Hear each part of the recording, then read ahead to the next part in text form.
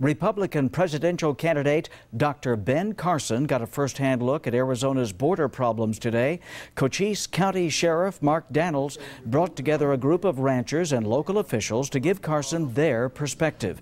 They told him they feel the Border Patrol is ineffective because agents are deployed as far as 60 miles north of the border instead of concentrating their strength right at the border. Dr. Carson wanted a first-hand look at the border itself.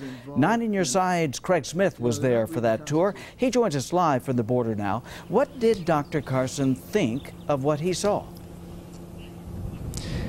Well, he was not at all by this fence that you see right here. He felt that someone with a hook and a rope would be up and over and gone in a hurry. There are taller sections of fence along the borderline and loads of high-tech surveillance gear, but Dr. Carson thinks there is room to do much, much more. Now, ranchers, Cochise County Sheriff Mark Daniels and Pinal County Sheriff Paul Babu brought the candidate to a stretch of the border near Naco.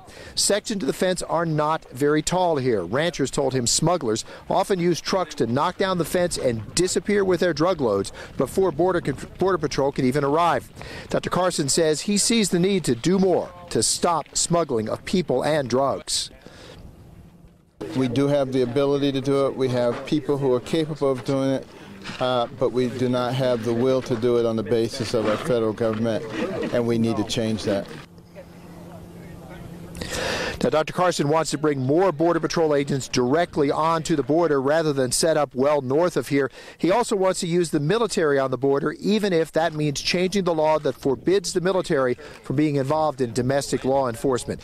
Now, Dr. Carson also toured the border by helicopter earlier in the day. He did have a strong turnout at a rally in Phoenix last night, and as he left here, he was headed back to Phoenix to meet with former Governor Jan Brewer. Reporting live on the Mexico border, Craig Smith, KGUN-9 on your side.